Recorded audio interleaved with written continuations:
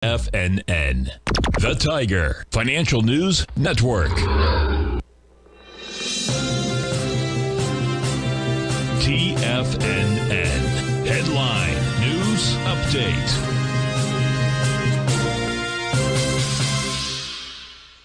Good morning, everyone. Basil Chapman here on this Thursday, the 9th of March. We're looking at the Dow up 123 at 32,918. Really important couple of days coming up here. And one of the reasons is we've got three things going on, at least as far as I'm concerned, in the Dow chart.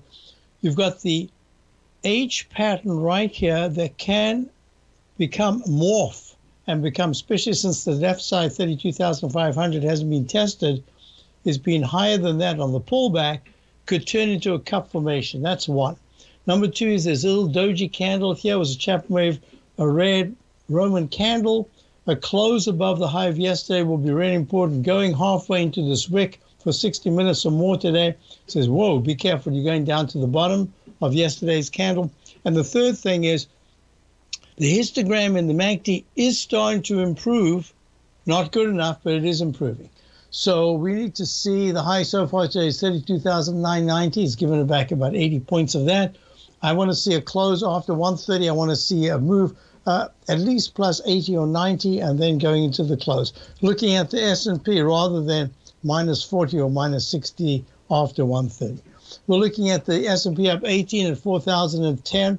Actually, it's had a better, in terms of the technicals, the 200-period moving average has been a magnet. So it doesn't pull away from that very far, and it comes back to it. Here we're at 4,011, up 19. Good action, but it really needs to get to the 4,000, well, I would say 4,028 level to say it can tackle that inside track repellent zone, the QQQ, also acting quite nicely here, up 2.66 at 300.46, trying to tackle this resistance level. We're going to be watching it through my show.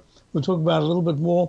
Chapman wave falling axe formation. We'll see if it can break into the 303 area in the next day or so. Of course, you've got a lot of information, economic information coming up over the next couple of days, and especially tomorrow and then early next week.